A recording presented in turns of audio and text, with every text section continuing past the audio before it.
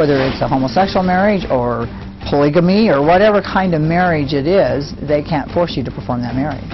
Well, a new push to give state officials the okay to say no when it comes to performing same-sex marriages. Good evening. Thanks for watching Utah's #1 news station tonight. A Utah lawmaker says people who don't want to perform or officiate same-sex marriages shouldn't have to do it. One state representative is pushing a bill to make it a law in Utah. Christina Flores live at the Capitol with more on this bill.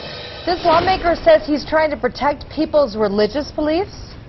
That is true, including public servants. He says even public servants, public officials should be able to refuse to marry a same-sex couple if they want to. No doubt this bill will cause passionate debates here on Capitol Hill. After social and legal battles, Utah same-sex couples have the right to marry and enjoy the legal benefits that come with marriage.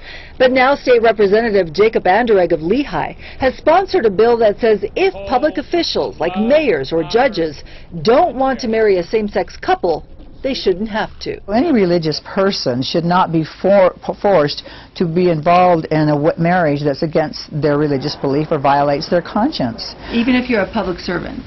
Well, yeah, if it violates your conscience. That's Gail Ruzicka with a conservative group, the Eagle Forum. The bill would be flat out unconstitutional if you're saying that the justice of the peace, who has a mandatory duty to marry, can pick or choose which marriages he will do. Republican Senator Steve Urquhart doesn't think the bill has a legal leg to stand on and is meant only to send a message. Is it an anti-gay bill?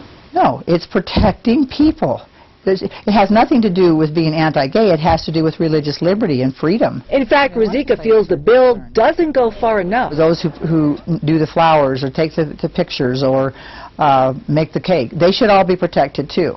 They shouldn't be forced to be involved in a wedding if it violates their religious conscience. I get it that some people really want to put an exclamation mark on the fact that Utah isn't gay-friendly, but I think that just ends up hurting us.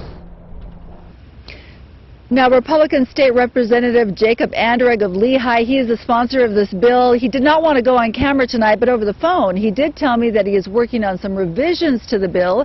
He wouldn't say what those changes might be, but he did say, Mark and Shauna, that the bill should be ready to go with all those revisions in about a week or so when the legislative session begins.